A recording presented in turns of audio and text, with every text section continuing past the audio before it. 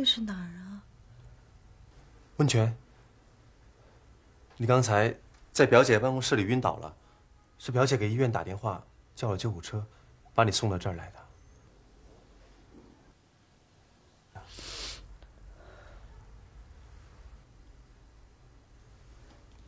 那你好好休息吧。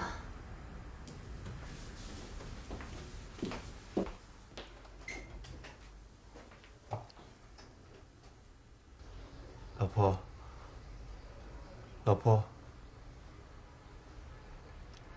是我对不起你。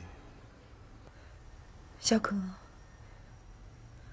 你能答应我一件事吗？你说吧。离开表姐那儿，我再给你找一个工作，行吗？那之前我们所付出的努力，不都前功尽弃了吗？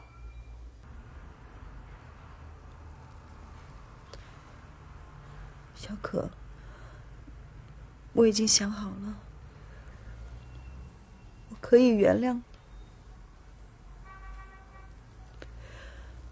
但是我有一个条件。你一定要离开表姐，离开那儿。我已经是公司的副总经理了，而且公司还有我20%的股份。不要不要，这一切都可以不要啊！可是，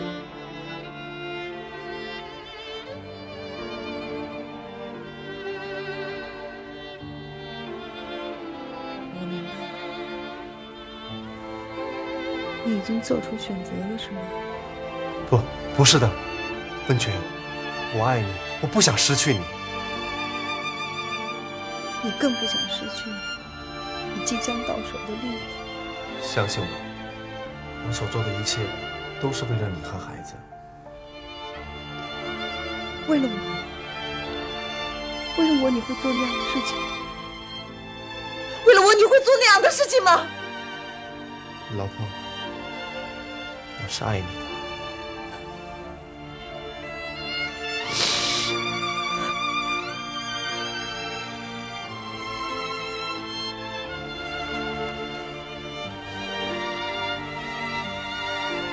小可，以后你不要再说这句话。你为什么不相信我呢？你说这句话让我觉得恶心，太无耻了！哎，老婆，老婆，你要干什么？老婆，你要去哪儿啊？哎，温泉，温泉，温泉。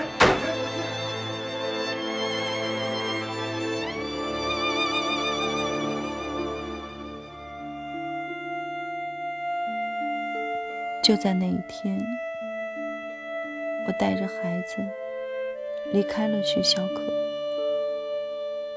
听说徐小可像疯了一样的满世界找我，但是这一次我没有原谅他。我回到了我的故乡，一个充满关爱和温情的小城市。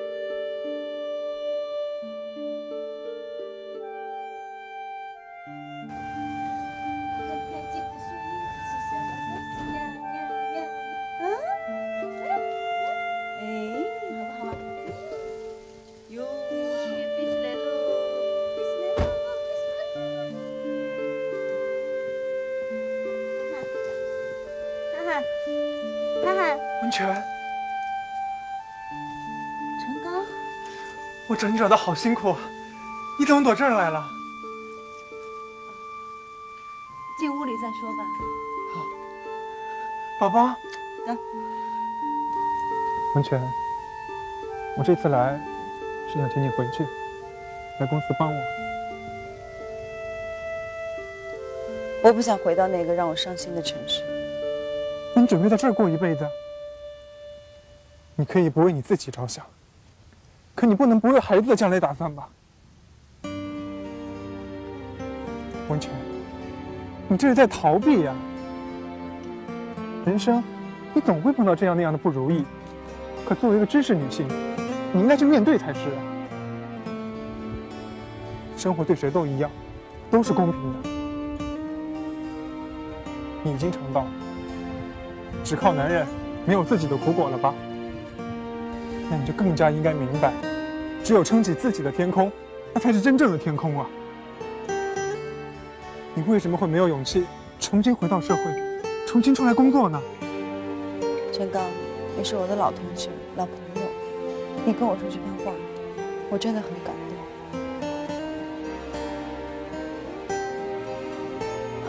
我同意了，我回去。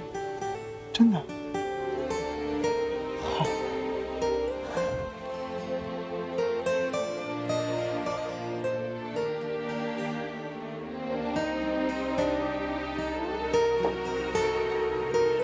我给大家介绍一下，这一位是我们公司新的副总，温泉小姐，来欢迎。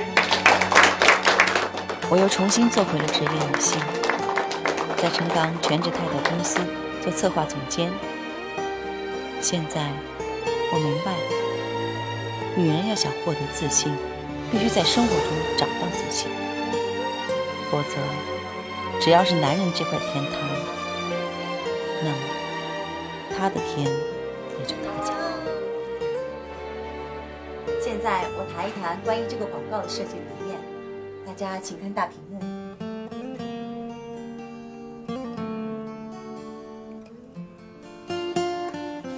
丝袜呢是女性的象征，也是女性不可或缺的文化现象。丝袜对一个女人而言，不仅仅是一个生活必需品，同时也是潜意识当中的性象符号。所谓的性象符号，是指对男性而言的性取向，它包含了幻想、诱惑和性本身。所以我觉得美人牌丝袜真正的消费者不是女性，而是站在她背后爱她的男性。所以美人牌的丝袜的广告是做给男人看的，是一个充满诱惑和性感的广告。我说完了。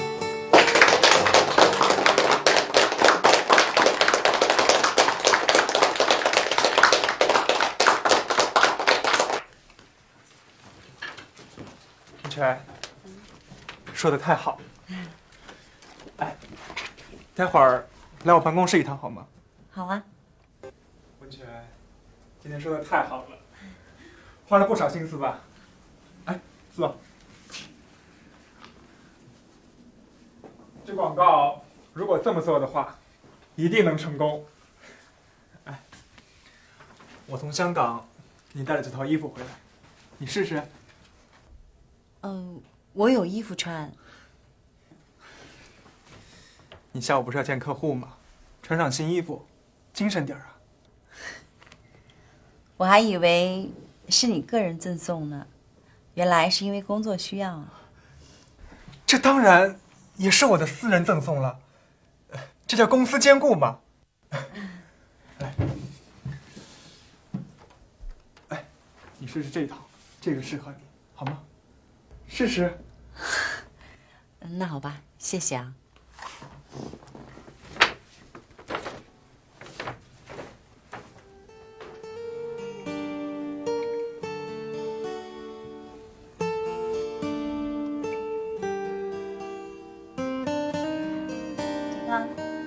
你看，我穿这套衣服好看吗？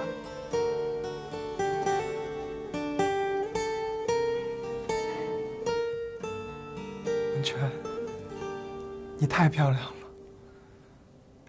这衣服简直就是为你设计的。温泉，我爱你，你嫁给我，你嫁给我好吗？温泉，我爱你，温泉。放开我！你怎么了，温泉？我对你是真心的，难道你还不知道吗？我爱你，我要娶你，温泉。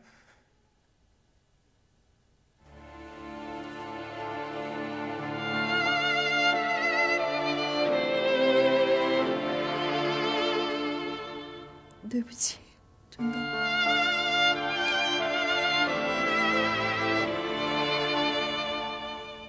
我还是忘不了徐香港。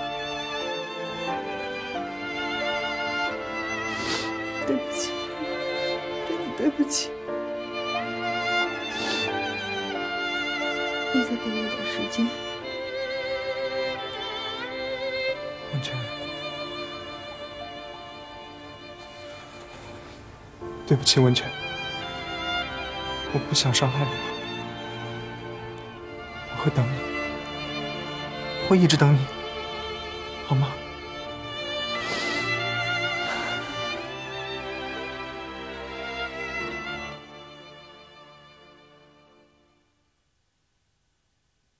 妈妈，今天小光欺负我。他怎么欺负你啦？他说我爸爸死了。你不要听他胡说八道啊！他怎么从来也不打电话呀？那是因为爸爸工作太忙了，没有时间打电话呀。那他不想我们吗？他想我们。温泉，表姐，是我。妈妈，他是谁呀？他是妈妈以前认识的一个人。他认识我爸妈吗？温泉，这是你女儿吧？都长那么大了，真可爱。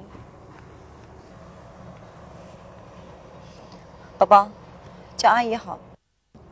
阿姨好。真乖。如果你不嫌弃的话，就进去坐坐吧。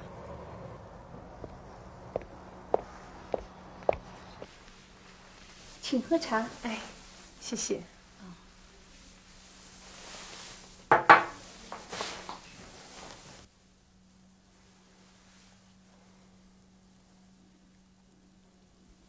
温泉，4年不见了，你还好吧？谢谢你4年前对我的教诲。现在，我已经回归社会了，不做全职太太了。全是因为你对我的帮助。我知道你心里还是在恨我。我今天到你这儿来，就是做好了挨骂的准备。你觉得我们俩之间还有什么可说的吗？温泉，我知道你不会原谅我，换了我也不会原谅的。你知道吗？徐小可改变了我，让我变成了一个全新的风梅，和过去完全不一样的风梅。这样不是很好吗？我应该恭喜你啊！你今天来，是想来告诉我，你们要结婚了是吗？记得我曾经答应过你，我不会抢走你老公的，除非你不要他了。那你来找我干什么？因为我要走了。走？你要去哪儿？我找了个新西兰的男朋友，办投资移民，去新西兰。你说什么？你要去新西兰？那小可怎么办？温泉，你还是爱着小可，对吧？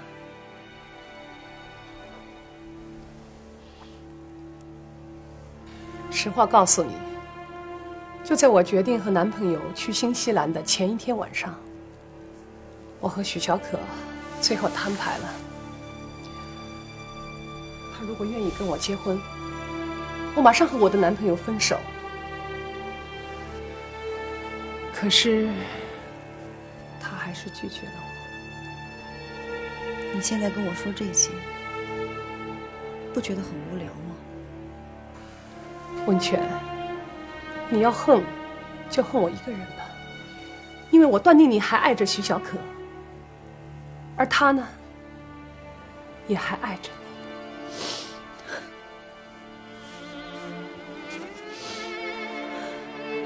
爱我，爱我的话，他会做那种事吗？我今天到你这儿来，有件事是想专程跟你说的。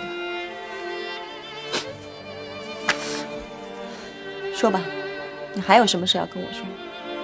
温泉，你毕竟是我最喜欢的表妹，我想让你出任阳光公司的总经理，持股80%。你说什么？那小可呢？他还是副总经理。温泉，只要你愿意，你可以和他破镜重圆，以后的阳光公司就是你们家的了。我明白你的意思了。你现在找到出国机会了，要走了。小可就像当初你一双借来穿的鞋子，现在穿旧了，要物归原主了，准备还给我了，是吗？你以为用阳光公司就可以弥补你内心的歉疚吗？我告诉你，我温泉不是那样的人。即使要做，我也做我自己的事业。我不是以前那个为丈夫是天的小女人。既然这样，我也不再强求你了。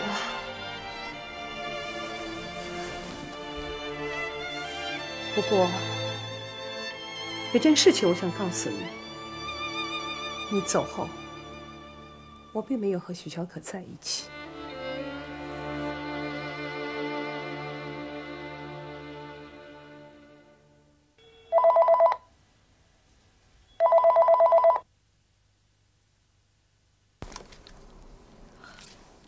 喂，是我。你睡了吗？没有。温泉，你没事吧？怎么听声音，你不太高兴啊？没事儿，挺好的。你好吗？啊，我挺好的，你放心吧。哎，温馨房产的广告招标会什么时候举行？下个星期3，你能回来吗？我在这儿还有点事儿没处理完，我会尽量赶回来的。你准备的怎么样了？有问题吗？我这边准备的挺好的，你放心吧。等你把那边的事情办完了，你就赶紧回来吧。温泉，我想你了。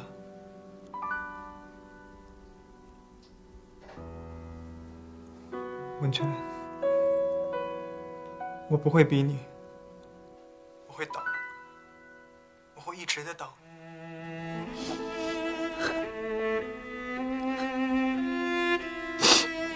你哭了？你别哭，温泉，你别哭好不好？没事儿，我挺好的。我等你回来。好，我办完事儿，马上就回来见你。晚安。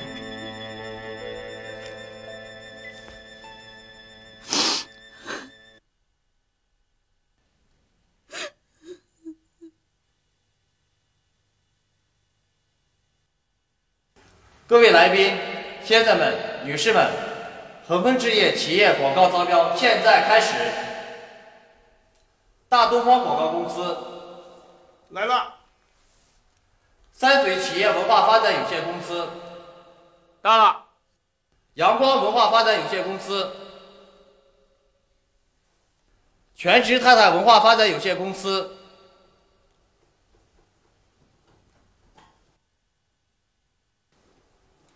全职太太文化发展有限公司。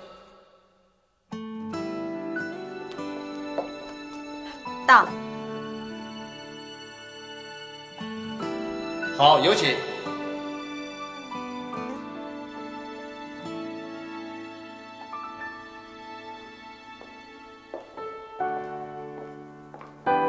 今天我们请来了几家最有实力的广告公司，来为我们企业的发展来出谋划策。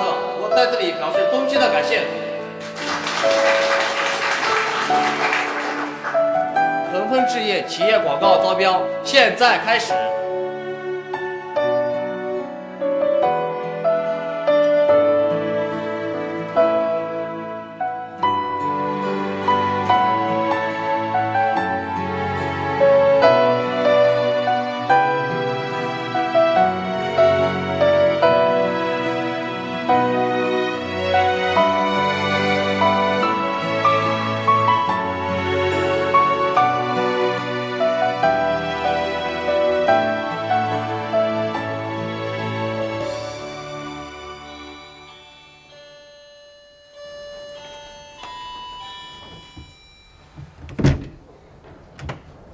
找谁啊？请问温泉是住在这儿吗？你是温泉的朋友吧？对，他在家吗？在，你请进吧。谢谢。宝宝，你看，哎，小男孩、小女孩，什么？这是飞机吗？是吧？这是小女孩吗？这个是小男孩还是小女孩？来，坐一下。叔叔，你找谁？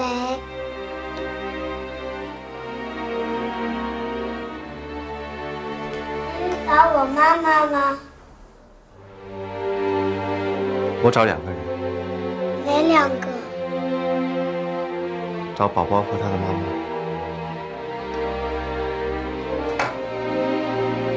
你是我爸爸。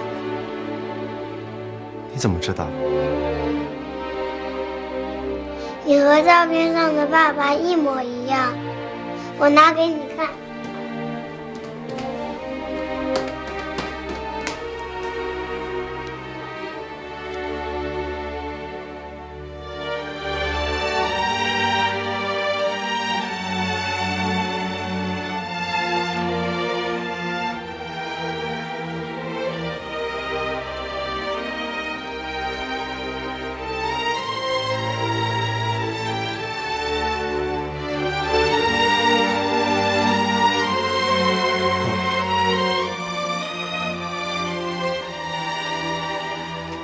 长大了。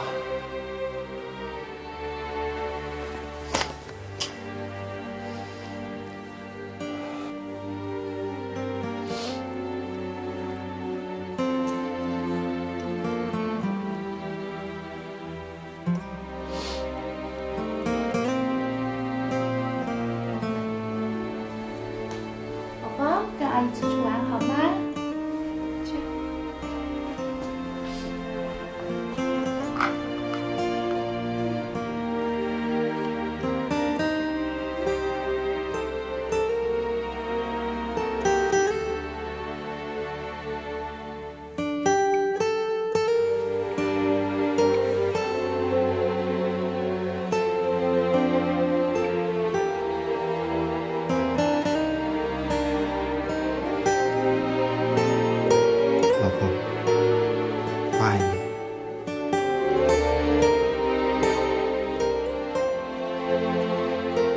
回来吧，我现在有事业了，也有金钱了，我不会再让你吃苦受累了。我要让你过上你以前梦寐以求的生活。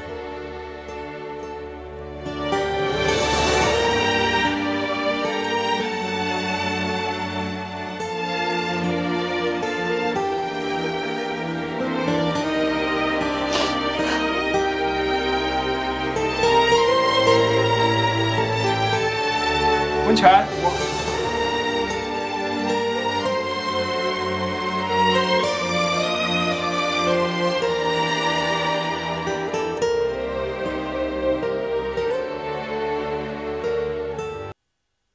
我叫温泉，大学毕业后，在一家文化公司当策划总监。1年前，与我原来的大学同学结了婚。这就是我的丈夫，叫徐小可，在一家房地产公司工作。从我怀孕开始，小可就一直说，我和孩子就是他的全部。他作为一个男人，有责任和能力养活老婆和孩子。在他的执意要求下，我1年前辞去了单位里的工作，一心一意做起了全职太太。徐小可，你在策划部工作2年了吧？3年了。你在员工当中的口碑不错啊。策划部经理这个位置已经空了3个月了，我最看好的就是你。谢谢总经理栽培，我一定好好干，绝不会辜负总经理对我的希望。我最看好的是你呀，对不对？董事长好像对你不是那个，哎，总经理放心，不管谁当经理，我一定好好配合他。可人家的意思是，一山难容2虎啊。你的资历比他长，能力比他强，他怎么领导你呢？总经理的意思，是不是要把我换个部门？别的部门，你也是知道的呀。不是人手不够，而是人太多了。那我该怎么办？像你这样能干的大帅哥，哪儿不好发展呢？你会不会在这一棵树上吊死呢？你说是不是啊？你下午啊，去把工作交接一下，明天就别来上班了。哎，过来，我给你们看啊。昨天我收到一条短信息，特别的好玩。看啊。哎，小可，总经理召见了。是不是要当经理啦？请客吃饭还用说？王八蛋！怎么了，小可？我一直觉得你是我们公司里唯一的绅士，你怎么这么粗鲁啊？这个狗贼，背后算计我，不让我当经理还不算，还要把我赶出去。小可，你呀是聪明一世，糊涂一时。什么意思？你当不了经理的事情，其实我们早就知道，只是怕你难过没跟你讲。你被辞职，其实与总经理无关，是董事长。哎，可是董事长一直都很欣赏我的。你真笨，你知不知道董事长在追售楼部的小鱼儿？哪个小鱼儿？就是去年进来的那个校花呀。哦，知道。哼，房地产老板嘛，有几个不花的？可是人家都追了大半年了，可是小鱼儿就是不答应。哎，那跟我有什么关系啊？哎，你知道小鱼儿最后是怎么拒绝董事长的吗？小鱼儿说：“你要是有徐小可一半的聪明，一半的风度，你让我怎么样都行。”这件事情啊，公司上下全都当成笑话在说，这老板的面子能下得来吗？他在你面前说你几句好，你就飘飘然啦？你傻呀！他在背后啊恨你、嫉妒你、咬牙切齿呢。去他的！此处不留爷，自有留爷处。2个月前，小可被公司炒了鱿鱼。徐小可到处找工作，但不是公司低，就是工作不对口。老公，来，你抱一会宝宝，我去做饭啊！来，我抱呀，抱，来，抱一抱。哦。哎呀，哭啊！宝宝怎么哭了？来，别哭！妈妈抱啊！哎呀，宝宝真乖啊！不哭！宝宝不哭啊！宝宝不哭。宝宝不哭。你看爸爸多笨呐，都不会抱宝宝，一抱宝宝，宝宝就哭了啊！不哭。行了。小可，你怎么了？不高兴啦？哎，你回床上休息吧，等饭好了我叫你，好吗？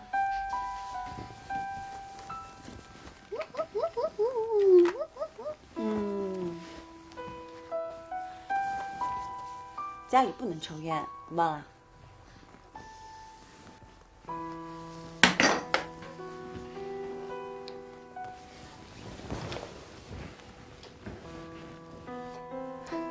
宝宝，你看爸爸为了你连烟都不抽了，爸爸多伟大呀！啊，把烟都给戒了，对不对？小可，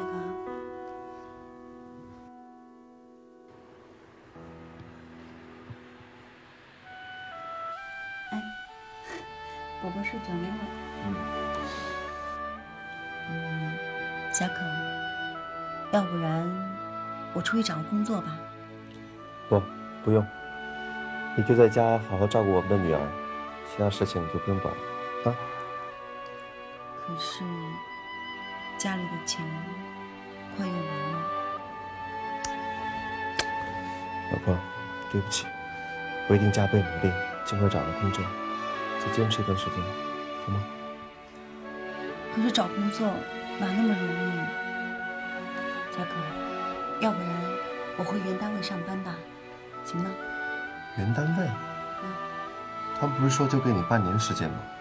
现在早过半年了，他们还会要你吗？我去求求李总，说不定他会同意呢。那怎么行啊？好马不吃回头草，你叫我把脸往哪搁呀？那你说，没有钱了怎么办？赚钱当然是我的事情了，老婆，你放心，我是一个有责任心的男人，我不会让你和孩子吃苦受累的，我就是去要饭也要让你们活下去。老公，有你这句话，唉，就是让我吃糠咽菜的原因。上车时不要拥挤，请保管好自己的钱包和随身携带的物品。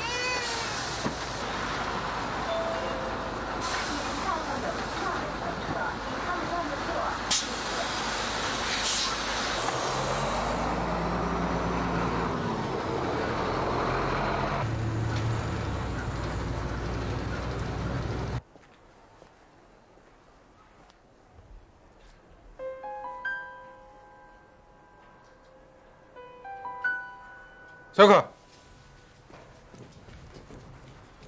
已经开始了，怎么还不上去啊？今天啊，一定要把昨天输的钱赢回来，否则我没办法跟老大交代。大兄，我真的不想上去了。我昨天找你借了2万块钱，等我找了工作赚了钱，我马上就还给你。拿工资还？我要等到胡子都白了。要么现在还钱，要么就上去翻本。可我没钱，我怎么翻本啊？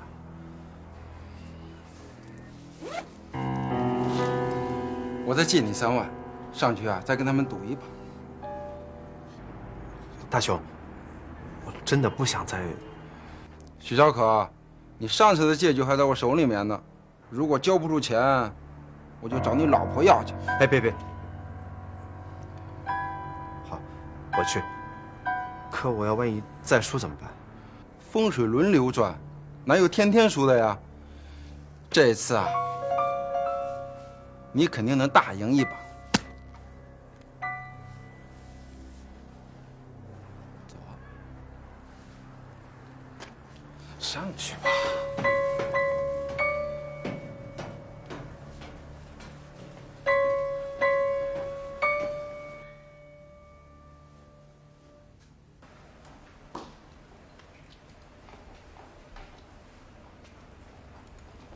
小姐，请问一下，你们总经理在哪个办公室？啊，我们总经理在那个办公室。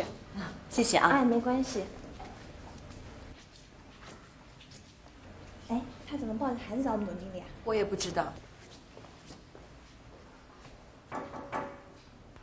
进来。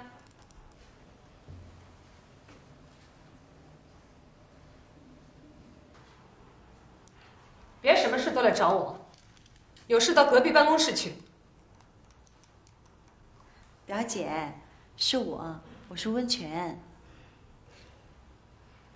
温泉，真的是你呀！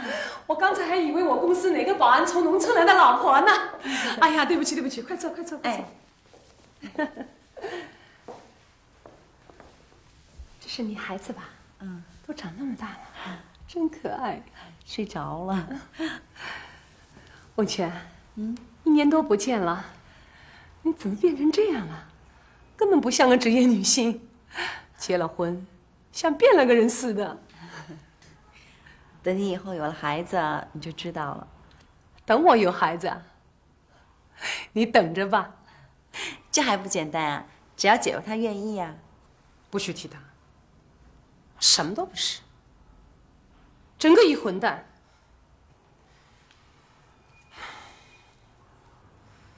对了，温泉，你找我什么事儿？表姐，我已经没有工作了，我老公他也没有工作了。你忘了，当初你大学毕业，我不是邀请你来我公司工作的吗？再说你学的是广告策划，在我公司能发挥你的专长啊。怎么啦？后悔了？行，大人不计小人过。你现在想来，我一样欢迎你。不是我，是我老公。你老公？叫什么徐小可。啊，表姐，你看一下，这是他的简历。看在小时候你是我最喜欢的小表妹份上，我会帮你的。我们俩是大学同学，感情一直都挺好的。表姐，这件事情就麻烦你了。说真的，我最讨厌那种小白脸了。回去告诉你老公，要有点思想准备。在我这里啊，不是那么好混的。工作归工作，亲戚归亲戚。如果他敢不务正业，或者再给我闹点什么绯闻，我就让他立即滚蛋。表姐，你这句话呀，我爱听。这样吧，回去告诉你老公，让他明天就来上班。啊。至于工作嘛，先做我的助理好了。谢谢你啊，表姐，谢谢你帮我的忙。啊，宝宝不哭不哭不哭啊！要不这样吧，你先回去吧。啊，好，你先回去。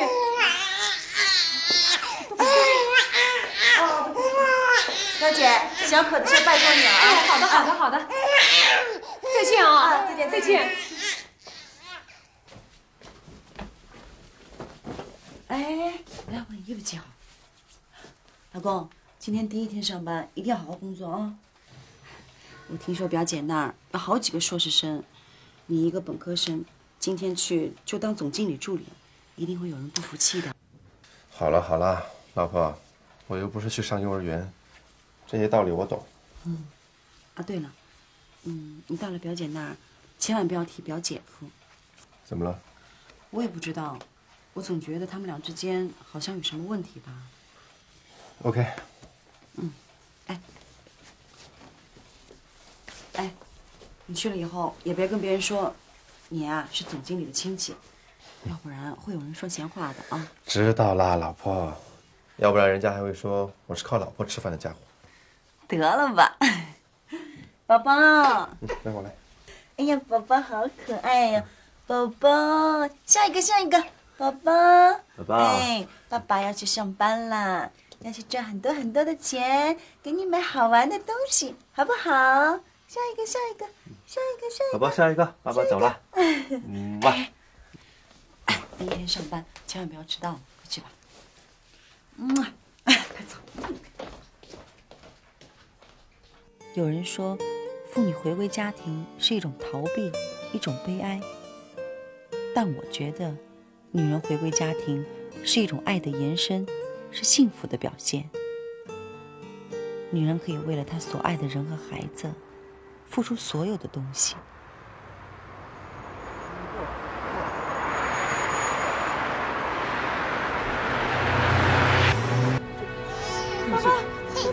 你怎么说话的呀？是你自己横穿马路，我们没怪你，反倒怪起我们来了。你是温泉吧？你是陈刚吧？对，我是陈刚。你不是去香港了吗？怎么回来了？我这回回来是参加个招妖会的。你也不介绍，她是谁啊？哟，你瞧我，来我介绍一下，这是我女朋友林真。林真，这是我高中的同学，我们那时候的校花，温泉。你好，温小姐。啊不，温太太。叫我温泉就可以了。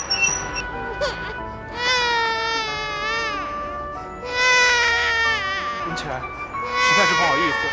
哎，要不你坐我的车去医院，你还能看一下吧？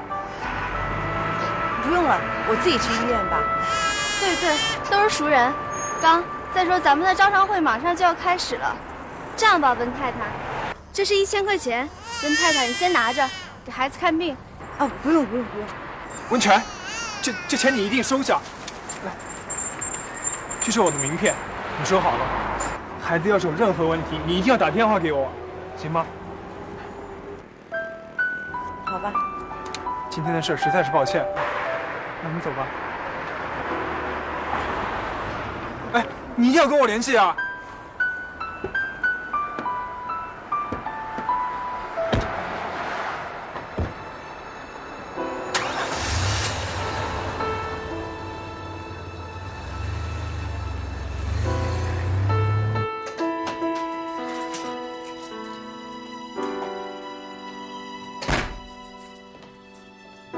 老婆，我回来了。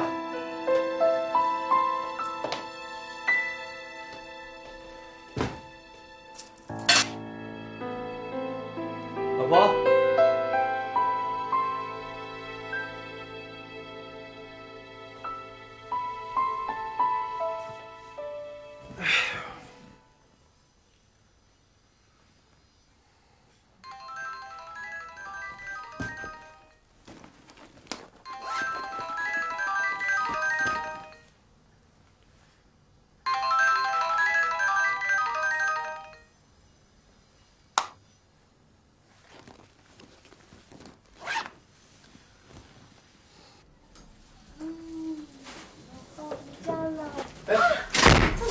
老婆，哎呀，沉死我了！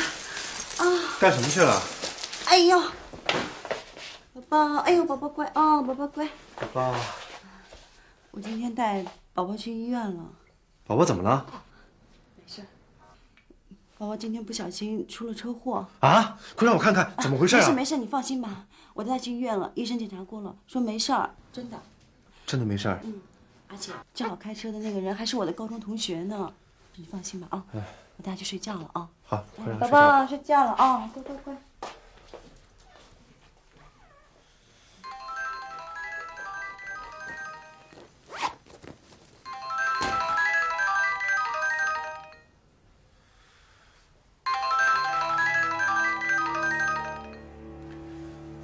喂，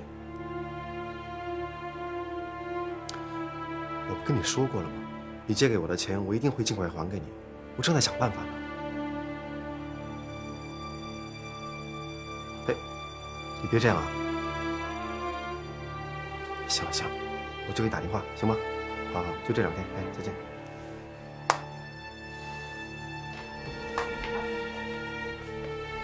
手疼死了。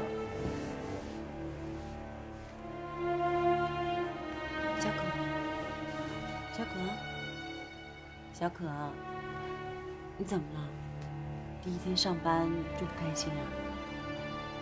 没有。哎，表姐对你好吗？没什么好，也没什么不好。她整天板着个脸，从来没见她笑过。真是个男人婆。他这个人啊，就这样。我饿了，做饭吧。好，我给你做饭。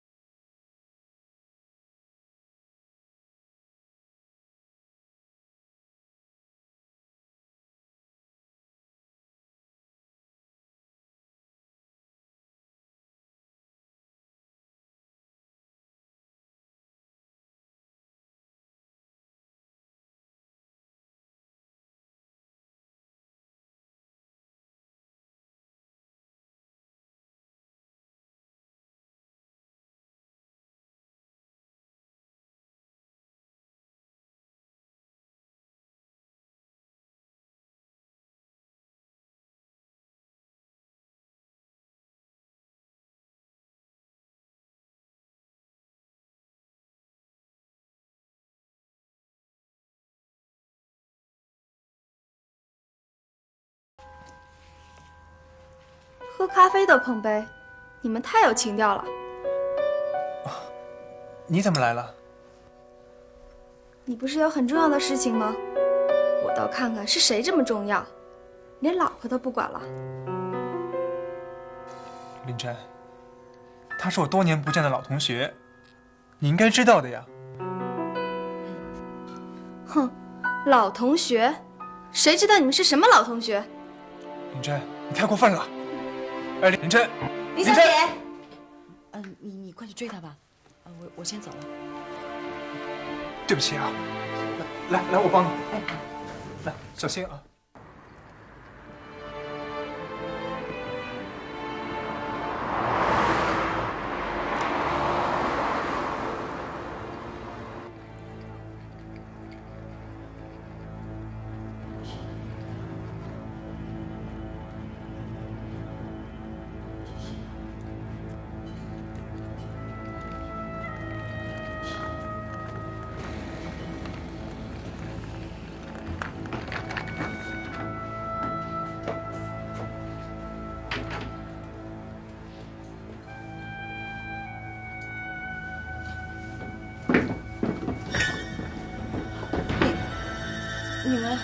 你们要干什么？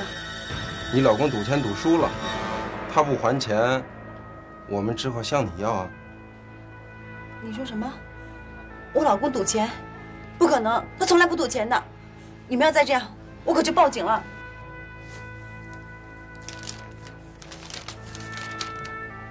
这是你老公写的欠条，徐小可3个字，你应该认识吧？我不会相信你们的，我要问过我老公，我才知道。好啊，我们给他3天时间，如果再不还钱，我们就不客气。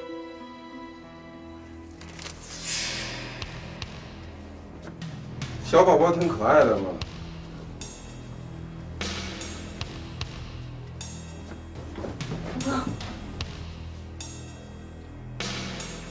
对了，你最好不要报警。我们进监狱呢，已经习惯，可你老公他还没有去呢。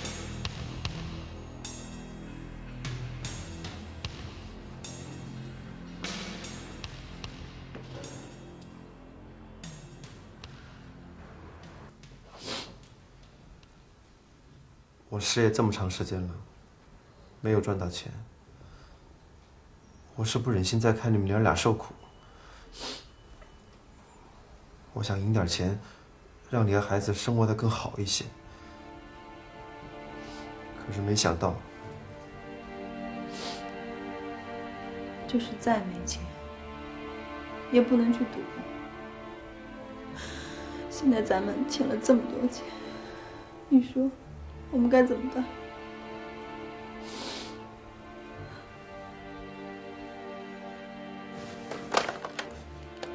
小可，你干什么？我报警！我要报警！你疯了吗？你去报警！你也参与了赌博，会被抓起来，你知道吗？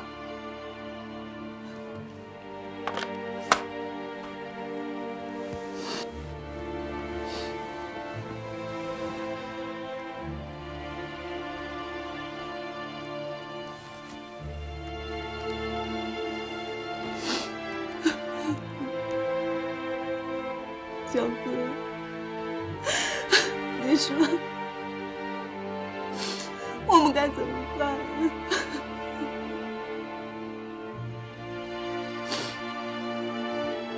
我想办法去弄钱，把这事儿给了了。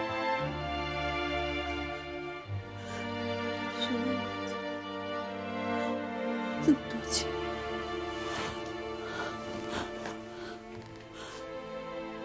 我们到哪儿去弄？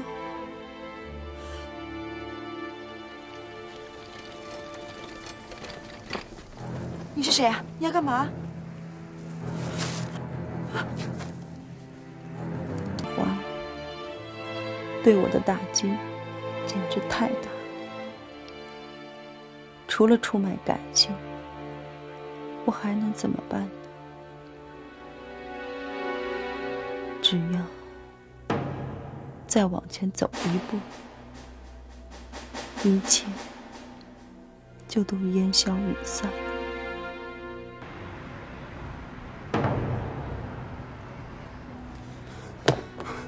温泉，温泉，你千万不要干傻事啊！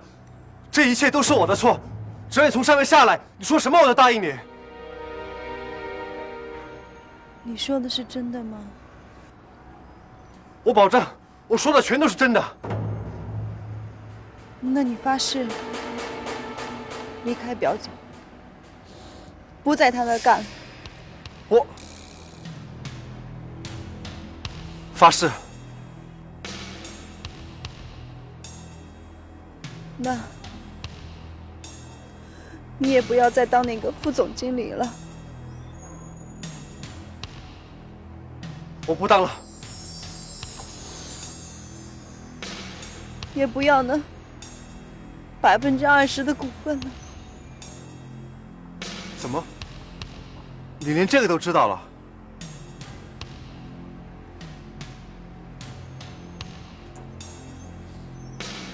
舍不得了是吗？可我更舍不得你跟孩子。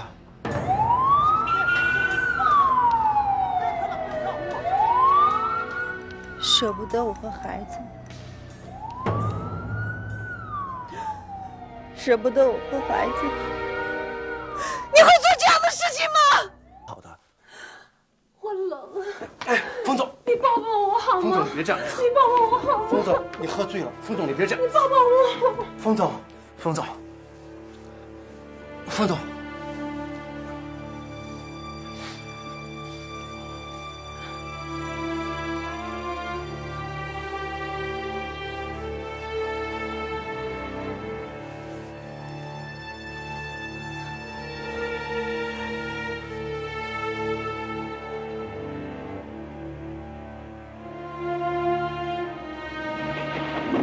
凭着一个女人的直觉，我知道小可和表姐在一起。我相信风梅，她是一个工作狂，最反感办公室恋情。可是，我不愿发生的事儿，还是发生。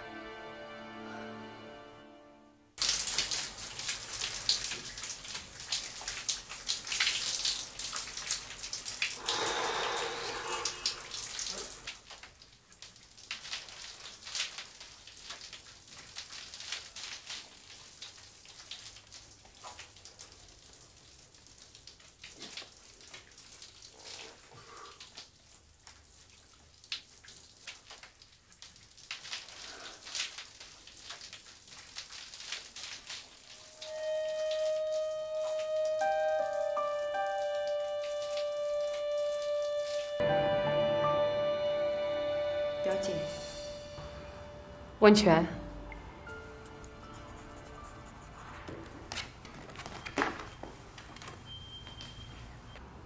找我什么事儿？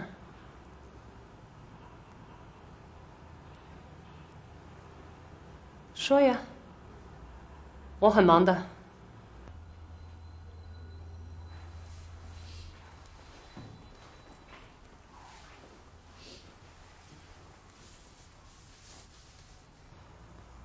徐小可欺负你了？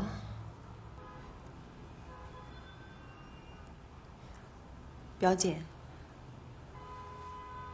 你跟小可的事情，我都知道了。哦，知道就好。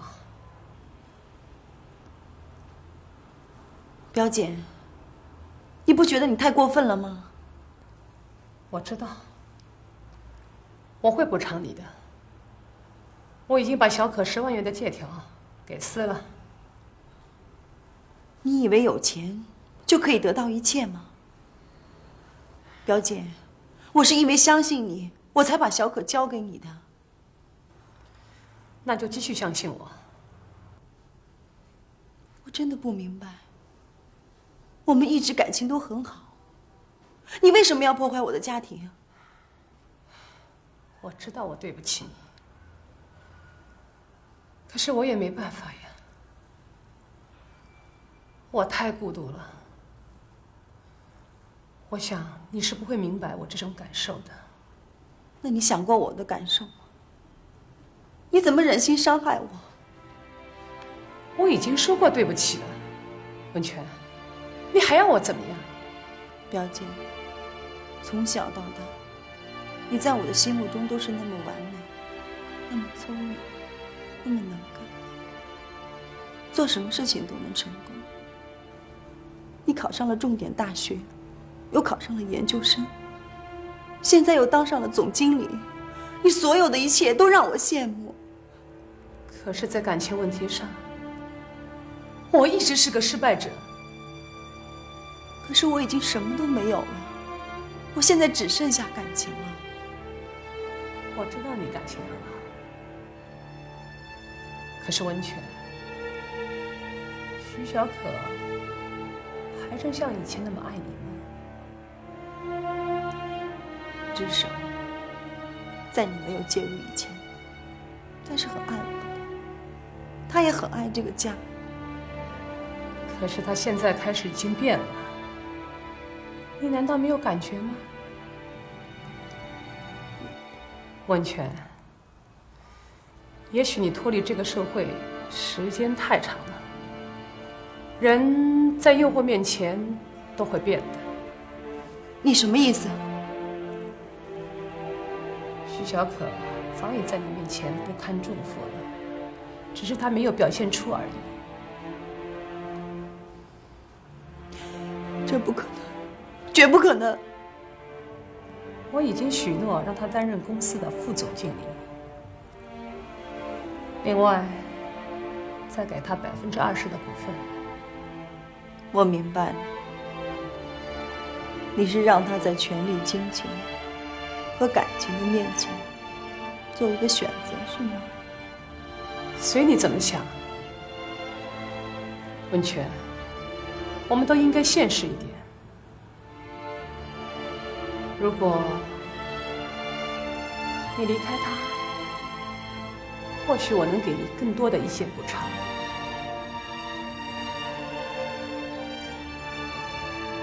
你希望我们离婚吗？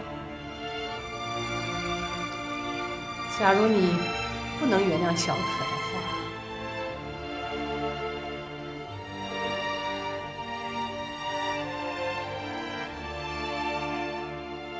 表姐。